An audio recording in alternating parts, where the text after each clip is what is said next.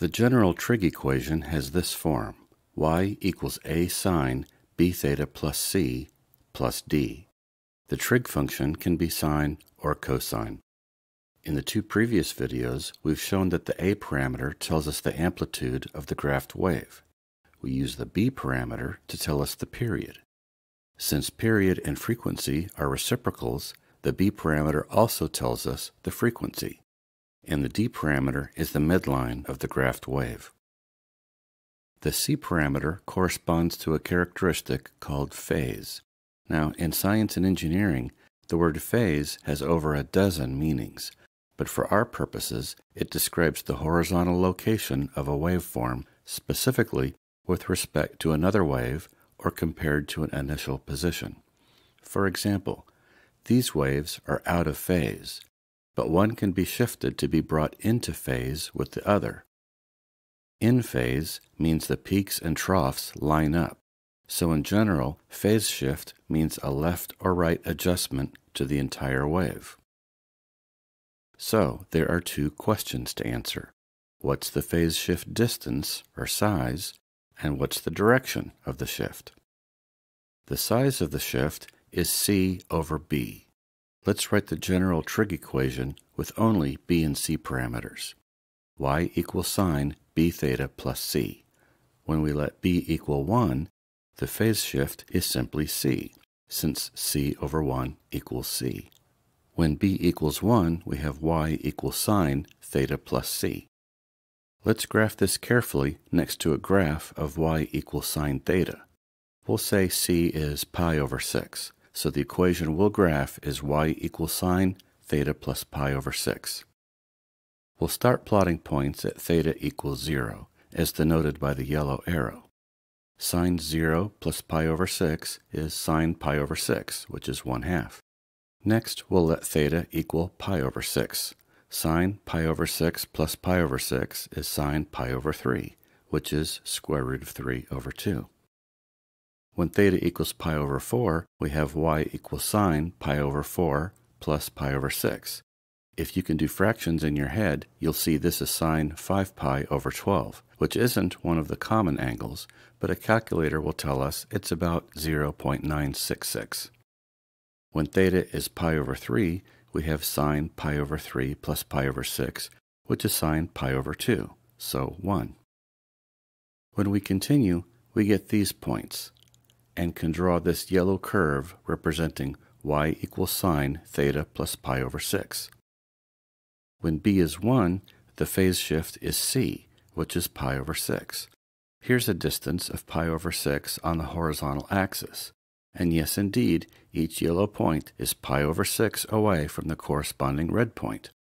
Adding a c parameter of pi over 6 results in a sine wave shifted horizontally by pi over 6. Now, let's change the b parameter to something besides 1. We'll say 2. Y equals sine 2 theta plus pi over 6. So the b parameter is 2, and the c parameter is pi over 6. Let's graph this equation, again starting at theta equals 0. 2 times 0 plus pi over 6 is sine pi over 6, which is 1/2. When theta equals pi over 6, sine 2 pi over 6 plus pi over 6 is sine pi over 2, which is 1. When theta equals pi over 4, sine 2 pi over 4 plus pi over 6 is sine 2 pi over 3, which is square root of 3 over 2. When theta equals pi over 3, sine 2 pi over 3 plus pi over 6 is sine 5 pi over 6, which is 1/2. Continuing in this fashion, we plot these points, which form this wave. Well, something looks unusual. We don't have a uniform horizontal shift from the red curve to the yellow curve. But let's consider that the period of our new curve is 2 pi over b, as we covered in TR-43. Since b is 2, the period is pi. Let's compress the red graph to have a period of pi. And now we can see a uniform phase shift of pi over 12, which is c over b, pi over 6 divided by 2. Another way to look at this is to consider this point on the unadjusted y equals sine theta curve at theta equals 0. The movement of this point, left or right, is the phase shift, and we find this point by determining the value for theta that makes the argument Bθ+C equal to 0. So let's solve Bθ+C equals 0 for theta. Remember, theta is the variable, b and c are the constant parameters. Subtract c from both sides and divide by b. Theta equals negative c over b. If your instructor asks for the phase shift, the answer is negative c over b. Plug in c and b and multiply by negative 1.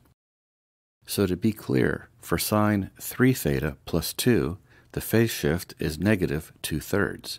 And for sine 3 theta minus 2, the phase shift is positive 2/3. So when c is positive, the phase shift is to the left, and when c is negative, the phase shift is to the right. Before we solve some problems, let's do a quick check.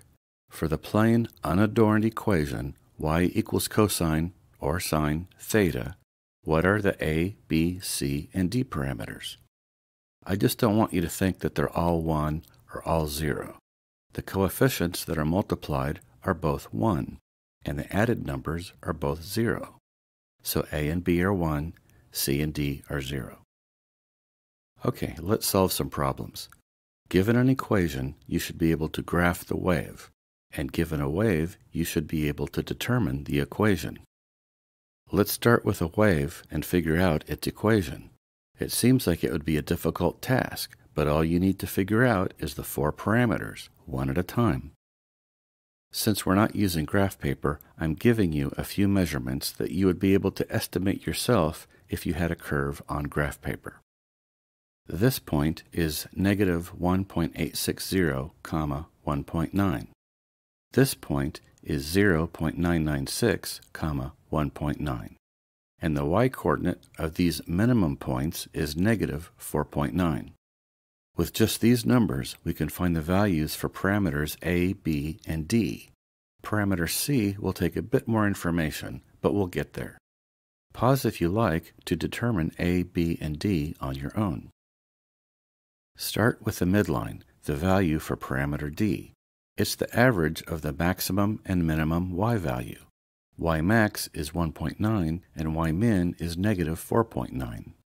1.9 plus negative 4.9, all divided by 2, equals negative 1.5. So d equals negative 1.5. The absolute value of the amplitude is y max minus d. 1.9 minus negative 1.5 equals 3.4. We need to decide whether parameter a is positive or negative. It looks like we can use a sine function with just a small phase shift, so the direction is the same as sine, so we'll say a is positive 3.4. To find the b parameter, we need to first find the period t, which is the peak-to-peak distance. T equals x high minus x low, so 0.996 minus negative 1.860, which is 2.856. This period t also equals 2 pi over b. So solve for b to get 2.2. To find the c parameter, we need to find the horizontal phase shift at the midline. Please note that this distance along the t-axis is not the phase shift. For sine, we measure the phase shift at the midline. This is an easy mistake to make. I know because I made it while preparing this example.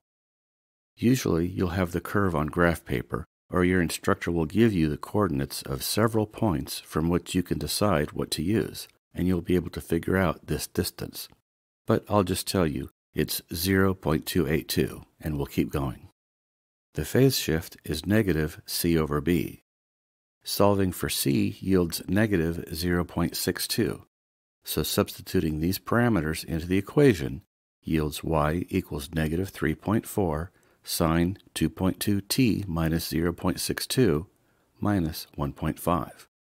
Make sure the dependent and independent variables you use in the equation match the graph you're given. Now, suppose we're told to use the cosine function instead of sine.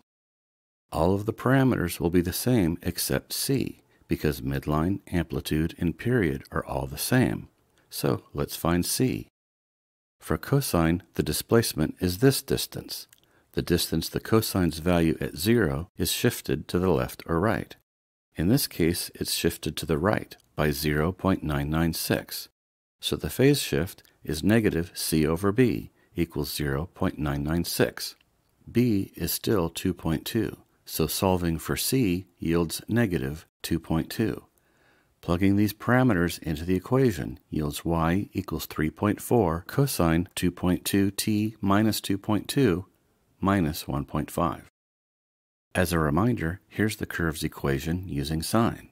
Same curve, different trig function, so different c parameter, because the phase shift is different. Now let's go the other way. Given an equation, sketch the sine wave. Y equals 0.7 cosine 2.4x plus 0.5 minus 0.3. The trickiest parts of problems like this are the period and phase shift, the two horizontal parameters. Amplitude and midline are easy. You can probably see the sine wave boundaries in your head. But we'll address the vertical parameters A and D last. Sometimes you'll be given a labeled coordinate system, which means you'll need to calibrate your sketch to match the coordinates provided. And sometimes you won't be given anything, so the scale between the independent and dependent axes can be whatever you find convenient. Let's assume we're given these axes. We'll work out the period first, the b parameter, then the phase shift, which is the c parameter, then the midline, and amplitude, the d and a parameters. Period equals 2 pi over b, and b equals 2.4, so the period is 2.6. We're graphing the cosine function, so before we apply the phase shift, there will be a peak at x equals 0, and another at x equals 2.6. The trough or low point will be midway between at x equals 1.3. We'll sketch this curve lightly since we're going to apply the phase shift next. The phase shift is negative c over b. Negative 0.5 divided by 2.4 is negative 0.21. I'm rounding everything to 2 decimal places since that's all the precision we're given. We shift to the left by 0.21, so the peaks move to negative 2.1 and 2.4, and the low point shifts over to about 1.1. So before the vertical parameters are applied, the sine wave looks like this.